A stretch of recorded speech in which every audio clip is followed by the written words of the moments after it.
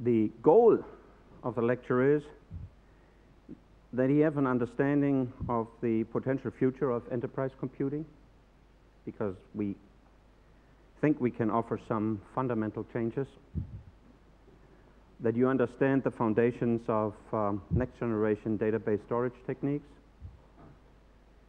that you understand in-memory database operators, and get a feeling for why this is so different in comparison to disk-based databases. We'll talk about some advanced database storage techniques, and we will look into a few applications so that you get a glimpse of why do we achieve factor 100,000, 10,000. Record currently is 250,000 times faster execution time than before. This is the starting point of this endeavor. 5.5 years ago, I got pretty bored by the previous lecture, which was around an application, the infrastructure of an application called By Design, an SAP product. The reason was it was not interesting enough for the students from a technology point of view, and we want to teach technology here, or not new enough. So I saw in the eyes of the students at that point in time, why is he not talking about Google? Why is he not talking about modern internet applications? Probably ERP is a little bit boring. Yes, it's administration to a large extent. But it was also the style of the lecture not interesting enough. So we came together and I proposed that we do something different. With all my assistants, we had a whole day session, and the idea was to develop a new enterprise system. Let's build a new one. If we start today, so 5.5 years ago, what is different?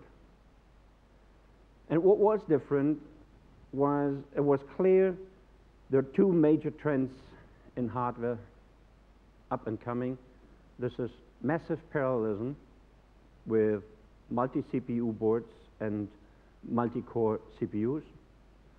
And the other trend was an increasing number or increasing size of the DRAM per board, or per CPU and then per board. If this was the trend, then this has an impact on software. Parallelism was only used in transactional systems for the multi-user setup. Yes, we use the parallelism to run hundreds and thousands, and in some cases 10,000 and 100,000 users on a system. And internet systems are now even running much higher numbers. But we never really exploited parallelism inside an application. It's not that easy to program. When you check a famous computer science book by Hennessy and Patterson, and you check for parallelism, and there is a small chapter. Parallelism is not easy to achieve. You have a good chance when you find a long, straightforward sequence in a program doing the same thing for quite a while, that you can chop this up and run it in parallel and then put the results back together in the end.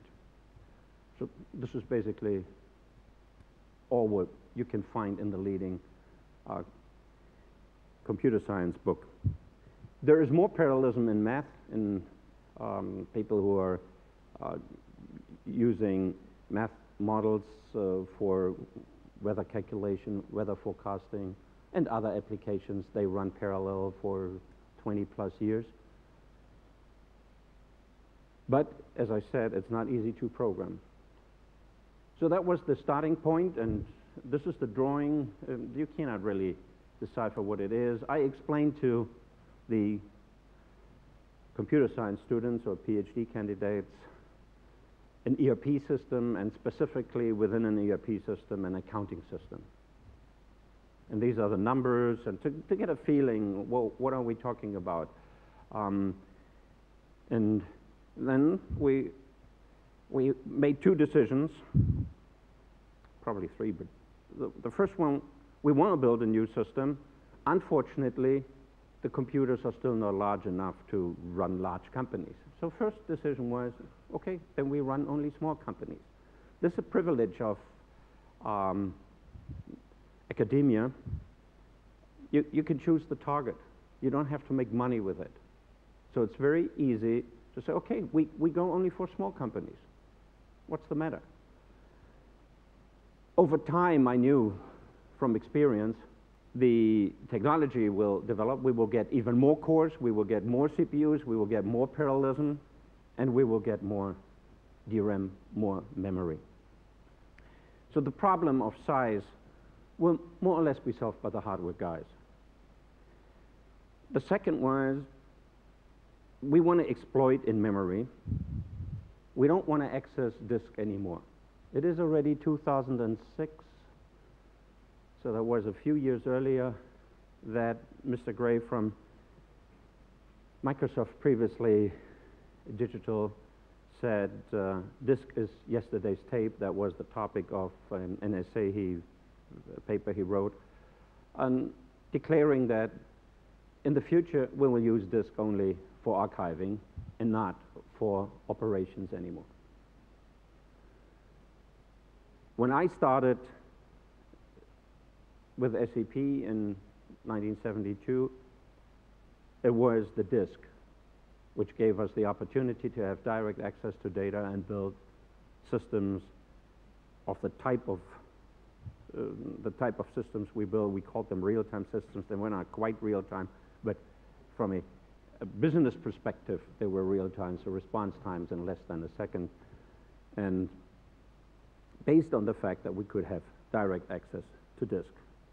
But we will see in a few minutes how slow disk is and how much it's hampering us in the last 40 years to develop applications of a completely different nature.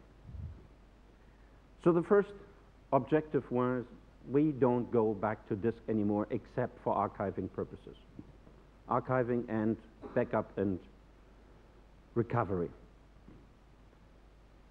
So all operations have to take place on DRAM, in memory.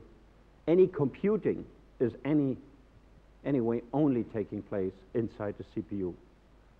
So the term in-memory computing is a little bit redundant. Computing is only the definition in a CPU and therefore in memory. Marketing people are a little bit slow to understand the distinction.